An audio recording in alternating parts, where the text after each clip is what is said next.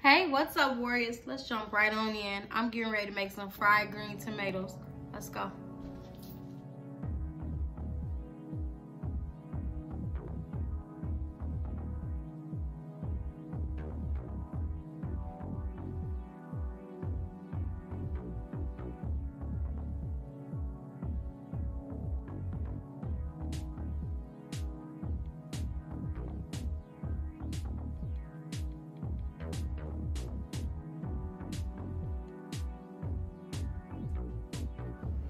Okay, so after you have your green tomatoes kind of sliced in, I'll say maybe 1/4 inch thick slices, you want to take you some sea salt, whatever salt you have on hand. You're going to salt these. You're going to spread them out on paper towel.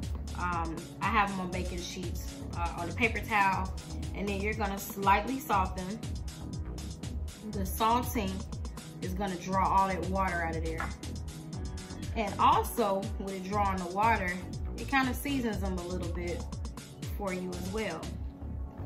So, ooh, too much.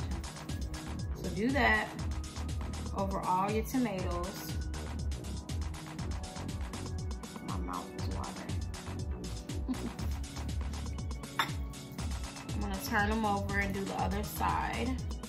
So same thing, just flip them over, salt them, let them sit off to the side, and you can actually start preparing your batter or your sauce, dipping sauce, whatever, while they take their time sweating.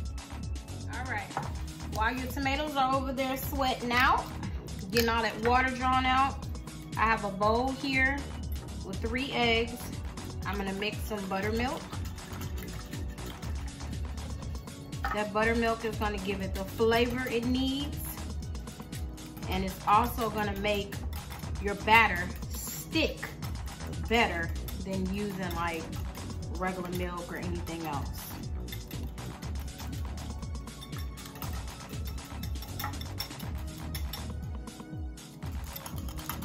It's good and thick.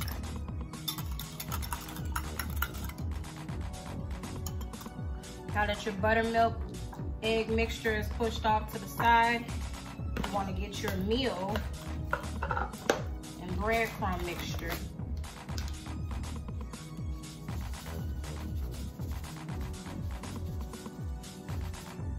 Just mix that up. Have to go get some more meal.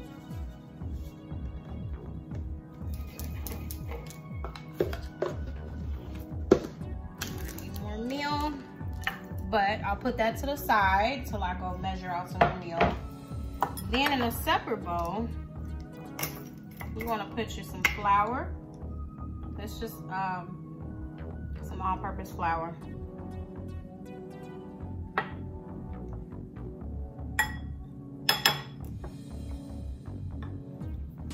I don't have that much, so you don't need a whole lot. Inside of that, hold on.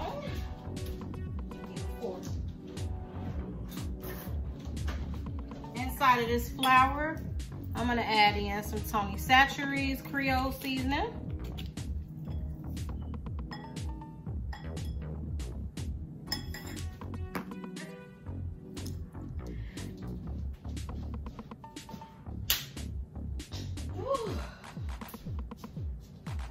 And onion powder.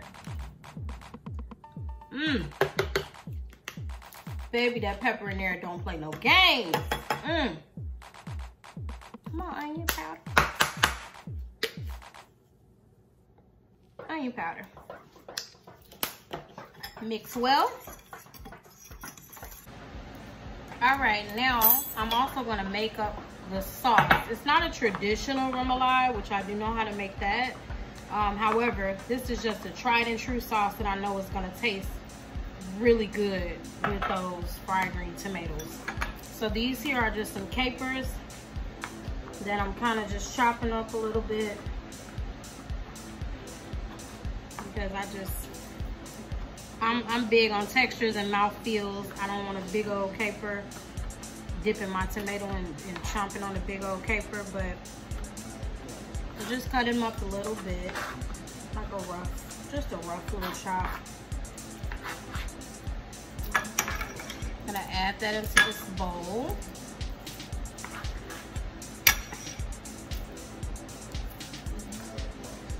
In the same bowl,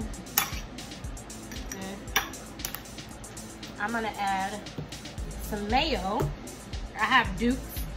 I love, love, love the creaminess of Blue Plate mayonnaise. However, I do not live down south, so I can't get it until I go visit, and I usually buy a couple jars of it when I go down to see family, because we don't have it up here. But this Duke's, I'll go ahead on and roll with the Duke's. So mix that up. Then take a little Dijon mustard. Mix a little Dijon in there. You're gonna add some Worcestershire sauce. Some hot sauce. Let me go grab my smoked paprika.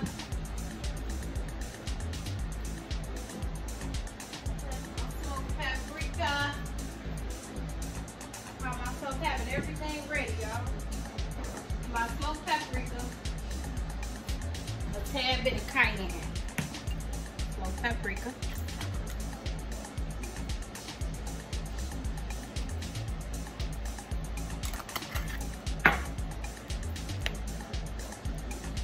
little cayenne,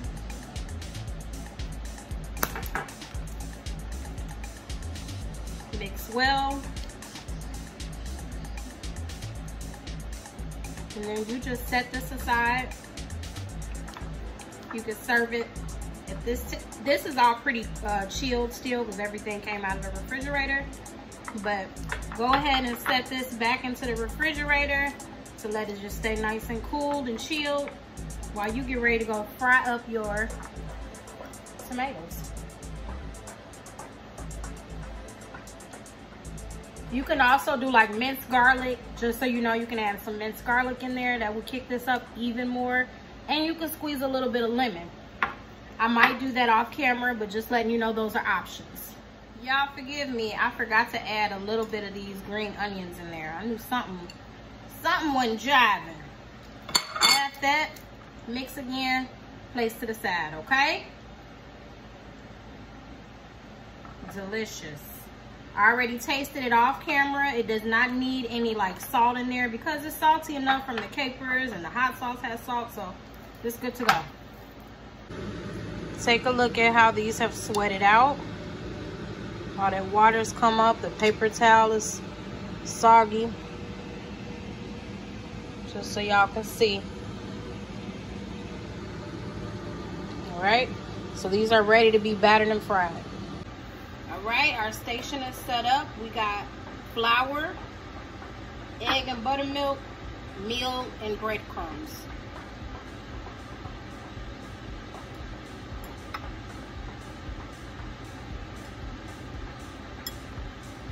Can't be scared to get your hands dirty with this meal.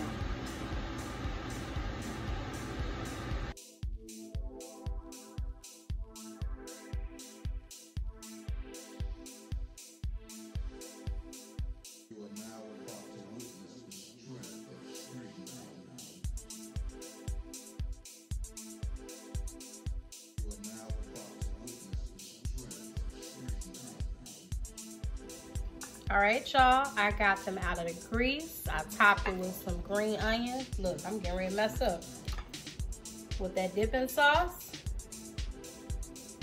Looks good, don't it? Let me get you a better angle.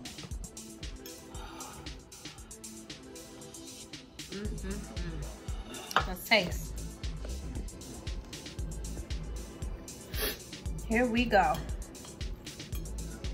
Y'all, please get you a cooling rack. I always recommend a cooling rack when you frying anything. I understand some of us grew up with that, just use the paper towel. And if that's all you have to, use, go for it. But that cooling rack could change your life because your food will stay crunchy. Just watch. Look at that.